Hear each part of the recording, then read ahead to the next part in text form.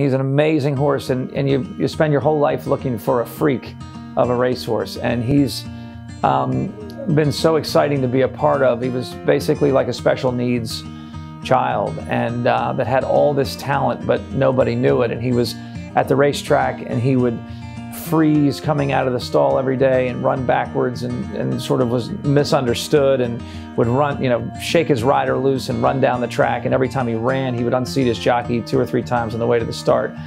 And we were able to, we claimed him sort of not knowing that he had all these idiosyncrasies, and we brought him back, and we almost gave up on him a few times. He jumped the partition of the trailer, he ran down the road, got injured sliding 30 feet on the pavement. I mean, he just was, we took him to Fair Hill, and he lost his jockey and jumped into the crowd running through the stands. But anyway, at age 4, after we'd had him for about a year, we got this young rider, amateur rider named Eric Peretz, and the two of them together, and my wife doing a lot of the early schooling, and we just kind of figured him out, and it became magic ever since. And he's won 2 Grand Nationals, 2 Maryland Hunt Cups, and he's going for his 3rd, and he had a great prep on Saturday.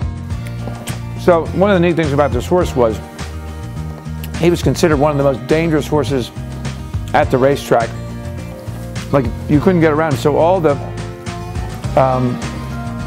veterinary crew and so on, when he would go to the races before he ran, it's marked on a sheet at every major racetrack in the United States to stay away from him, and don't even try and get near his legs or identify him, because he's that dangerous.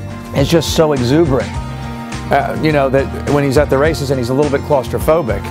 And so we figured that out, and like, we couldn't get a bridle on him at the races, so we put the bridle on ahead of time.